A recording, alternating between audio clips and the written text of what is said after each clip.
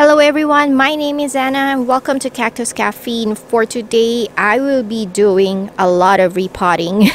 These are all the cactus haul that I purchased from the San Gabriel Valley Cactus and Succulent show and sale that I attended early this year. So it was their winter sale. So it was held, I think, first week of March.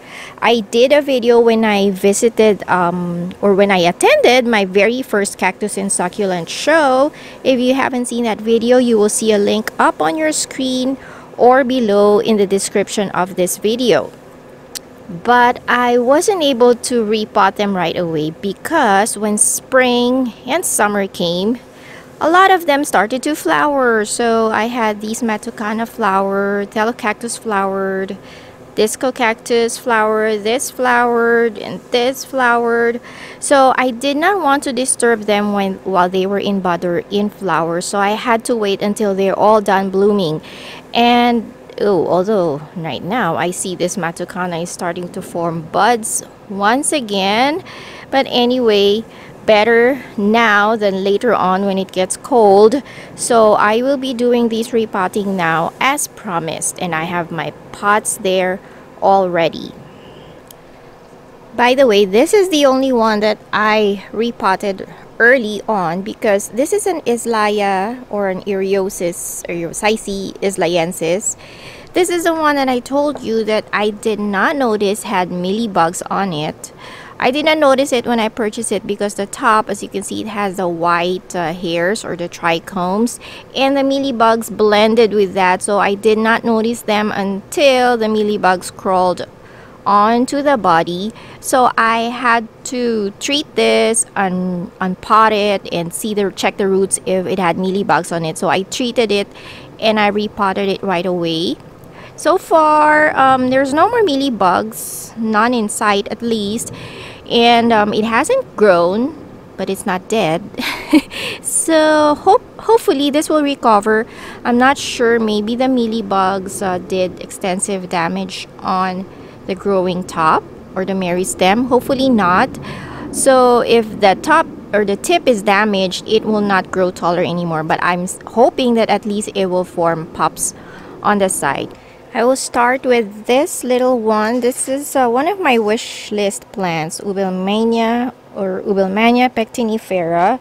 So when I saw a picture of this before, it has been in my wish list because I like it when it's colored purple. So the purple body and the black spines, black and white spines. Oh, it's so beautiful. Actually, when I bought this, it was purple, but then it turned green. I am not sure what makes this purple, if it's cold weather or sun exposure.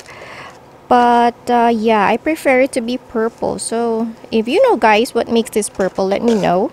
Should I expose it to more sun or just wait for colder days? I don't know. So by the way, I saved the top dressing. I reuse them because some of them comes with very nice top dressing. So let's see this one. Okay. So what I'm going to do is I'm going to unpot all of them first. Okay. Ooh, this soil has a lot of pumice and what looks like clay soil to me, or maybe it's decomposed granite. Not sure, but it's definitely brownish in color, like clay, brownish red. Okay. Oh, this one is growing in its own roots. Very nice. Usually you will see this grafted, but this one is growing in its own roots. I like it. So it has a lot of pumice in it. So I got one unpotted.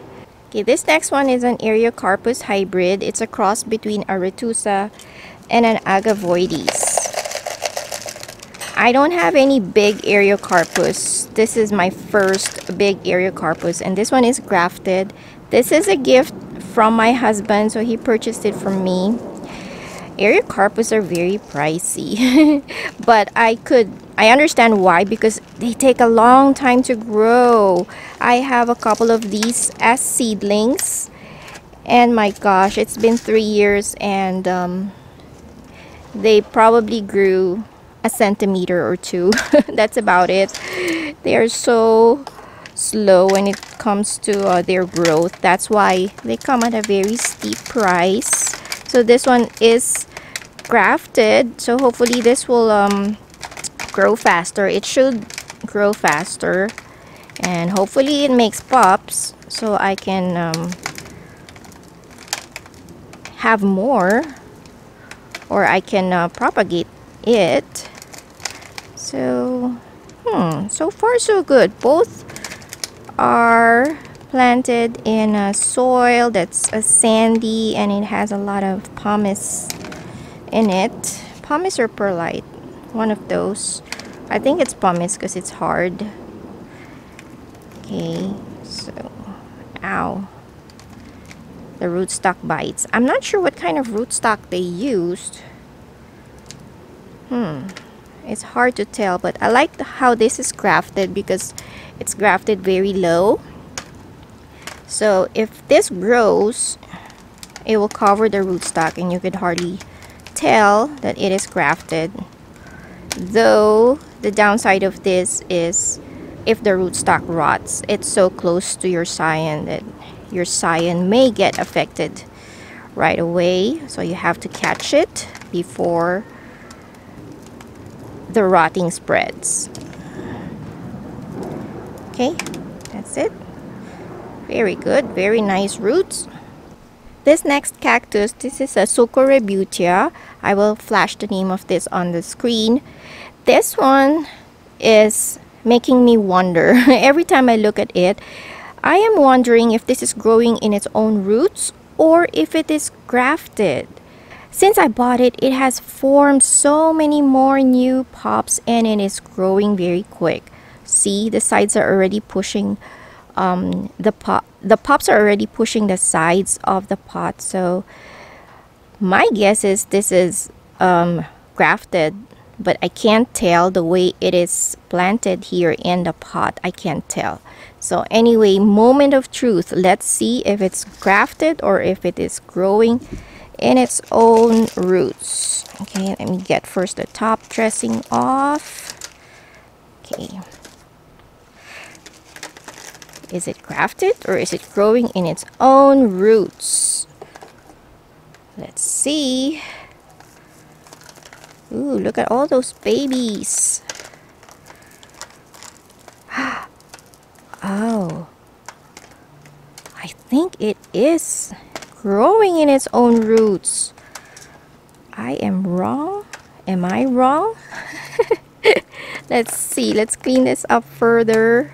I see one pop here that has grown its own root. Okay, but oh yes, definitely it is growing in its own roots, and it's got fat roots. It is so healthy. See, I really thought it was grafted because of how fast it was growing and how healthy it looks. But no, it is growing in its own roots. I see some fertilizer there, slow release fertilizer beads. So that is one reason why this is growing fast. But yep, it has its own roots. This one is a Puna, and this has beautiful red, purple, magenta flowers. Okay, and it flowered profusely this spring and summer. Okay, this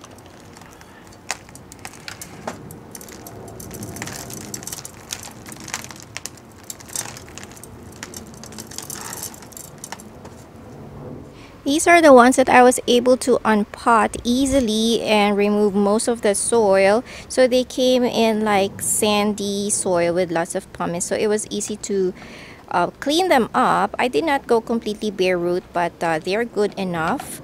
The little soil that's left there is good soil and it has lots of pumice in it, so this is good enough.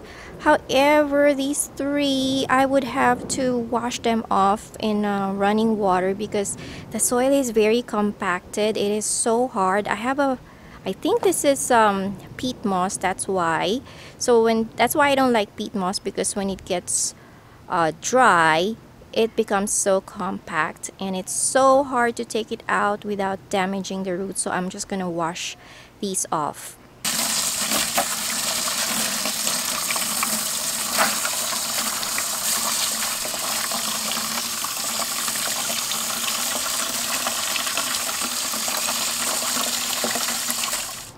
Time to start potting the cactus. So this is my cactus soil. If you've been watching my channel, you guys know that I don't have an exact recipe for my soil. I just use any cactus soil straight out of a bag, or if I make my own, sometimes I would use potting soil mixed with pumice, lava rocks, and sand. But my aim is a 50-50 ratio, so it's 50% organic and 50% inorganic. The reason that I do that, for most of you, this will be rich. Okay, this will be too rich for most of you. But the reason that I do that is, number one, I live in a desert. It is very dry here. We have very low humidity. And number two, I like using terracotta pots. So my soil dries out very quick because of the type of pot that I use. But I do adjust according to the pot that I'm using. If I use plastic pots, there are some instances where I use plastic pots, especially if they're still small or a seedling. I would use plastic pots, but I would throw in a little bit more pumice on the soil as I pot up the cactus. And then for some that are very rot prone, say an eriosis or eriosice, those are rot prone, I would pot them up in terracotta pots, but I would still add a little more pumice as I pot up the cactus. So I start out with a 50-50 ratio when I make my soil, and then I just adjust accordingly according to what I am potting, what type of cactus and what type of pot I am using. Okay, so this is the Tello cactus. This one produced a very beautiful white flower. Here is the Matucana that I washed this morning. So now it is late in the afternoon and look, it is completely dry here in the desert, especially now that it is summer. Everything dries out really quick. Okay, so this Matucana has pink flowers. Usually this type of Matucana has either red or white flowers, but surprisingly this one turned out to be pink. And it's a good bloomer too. It has given me, I think, 2 flushes of flower already, and I can see there's another one forming there, or a couple of buds forming. This one is a disco cactus Aranese penis. So when I bought it, it did not have this cephalium yet. So this just grew this springtime. And for disco cactus, usually they form that cephalium or that woody structure first before they flower. So I was so excited when it started forming. I knew it was gonna flower soon, and it did.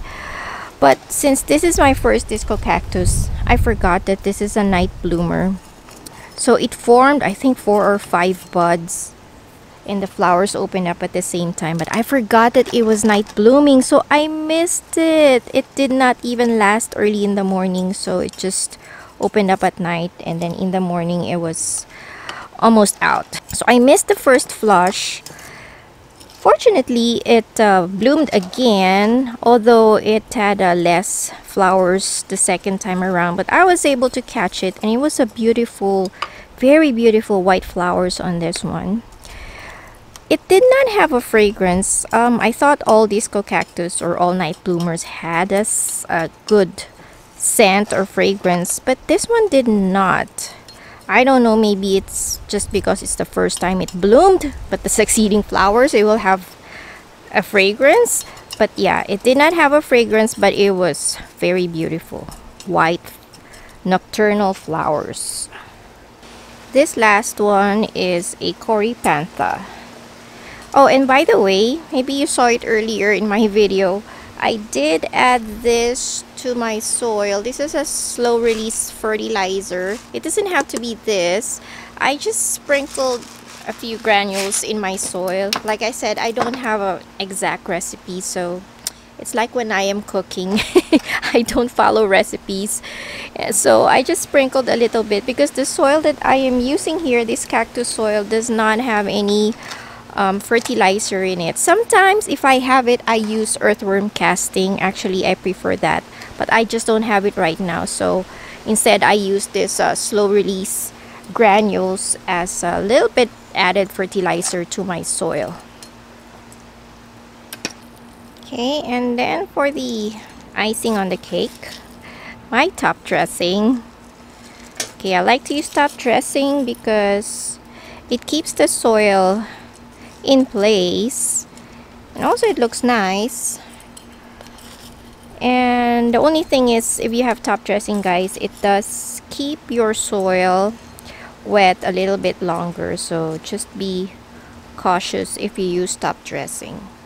Okay, and by the way, this top dressing that I used, somebody asked me in my previous video, this is a sifted decomposed granite, the one that you use for, you know, paving. I just sifted it, removed the sandy part, and just got the big ones. So this is decomposed granite. Although for this one, I recycled the top dressing that I got from their previous pots. These are all the cacti that I purchased from the show, now all potted up. I won't be watering these. Maybe I'll give it a week before I give it its first watering. Anyway, the soil that I use is already damp. It is also good practice not to water your cactus right away after repotting, just in case, you know, you damage some roots in the process of repotting. It would give it time to heal if you leave it dry for a few days. Okay, and then I use terracotta pots for almost all of them except for this one. This is plastic because I still consider this as a seedling, so I used plastic pot on this one. I also wrote the name of the cactus in the pot. I used pencil on terracotta pots. For this plastic one, I use a paint pen. This is the pen that I use. It's a paint pen, so it doesn't come off with water, but if I want to erase or change the name, it comes off with alcohol. Okay, so this is it for my video for today. If you like it, don't forget to give me a thumbs up. Follow me on Facebook and in Instagram. And let me know in the comments down below, guys, which one is your favorite. I can't decide, but somehow this is standing out for me right now. Okay, because of its color probably. So anyway, guys, until next time, bye everyone, and cheers.